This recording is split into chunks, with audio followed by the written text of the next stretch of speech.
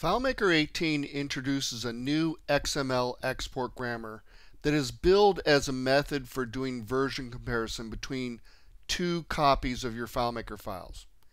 Imagine you just added a bunch of schema to your FileMaker app, but discovered a flaw and want to back out the changes. You could back out those changes or remove them using your memory, or you could compare two XML representations of your file and make your life much easier so you don't miss anything, leave stuff in there. I really don't like it when I leave stuff inside my FileMaker file that has nothing to do, because I go back and look at it and go, what's that for? And it's just because you accidentally left it there because it's a feature that you went down that road and it didn't work. So let's show you how it works.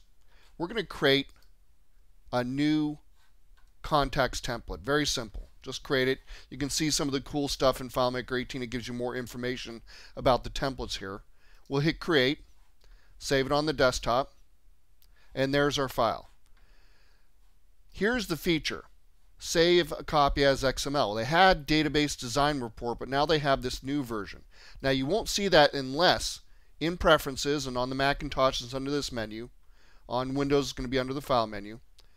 If you go into preferences, you need to make sure you have use advanced tools checked, and you have to close and open FileMaker again. So if you don't see it there, make sure you check that option. So I'm going to simply save a copy as XML. Call it contacts1. Hit save. It does this thing where it opens up the folder where it's saved, and it's kind of a little annoying, but you get used to it. Just close it. But it's very fast, as you can see. Now we're going to go into Manage Database and make a few changes. So I'll make test1, test2. I'll add a table here. We'll call it test table.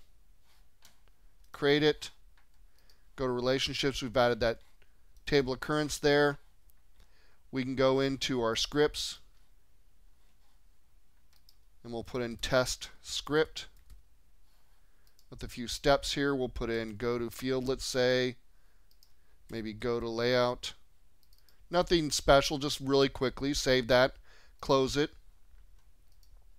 Now go and do save a copy as XML again. We'll call it contacts2. Hit the save button. Opens up that folder again. We've got the two XML documents here. All we have to do is go into some program that can do version comparison of text documents. I'm going to choose BBEdit. All I have to do is come in here, choose Find Differences, locate my file. So I've already done that. I'd have to hit the other button here normally. Hit Compare.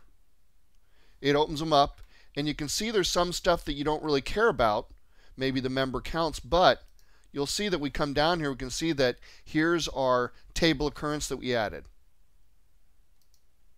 Here's the two fields we added right here. You can easily see the difference between these two files.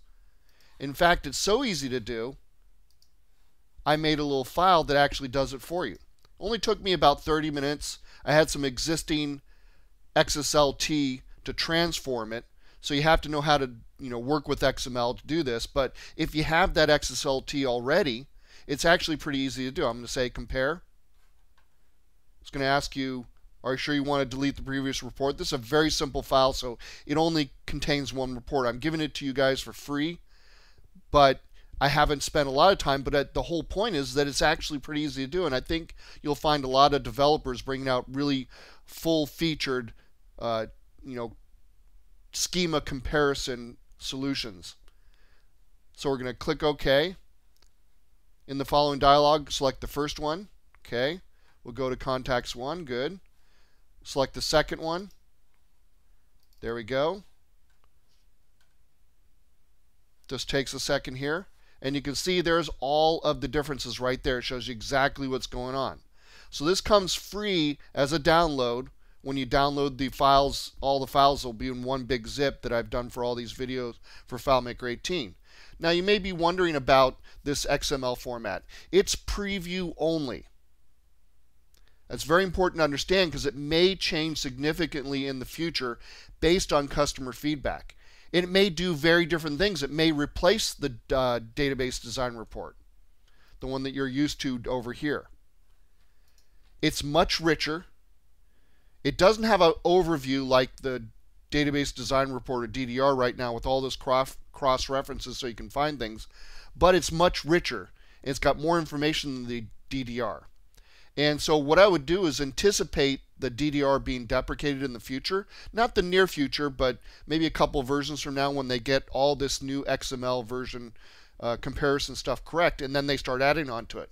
For instance, you might see it doing some stuff in the future that you may not have anticipated. Maybe it can rebuild a FileMaker file from this XML grammar. There's a lot of possibilities here. They're trying to do this. And think about all the new features in FileMaker Server about startup restoration. It's kind of the same idea. They're using this XML to describe what the file looks like. And they can go further and further and further and see what they can do with it. But for now, it's just for version comparison. And that's actually pretty cool. I like it a lot because you can quickly, you saw how fast I could go ahead and compare two XML files from two different versions and see what the differences were.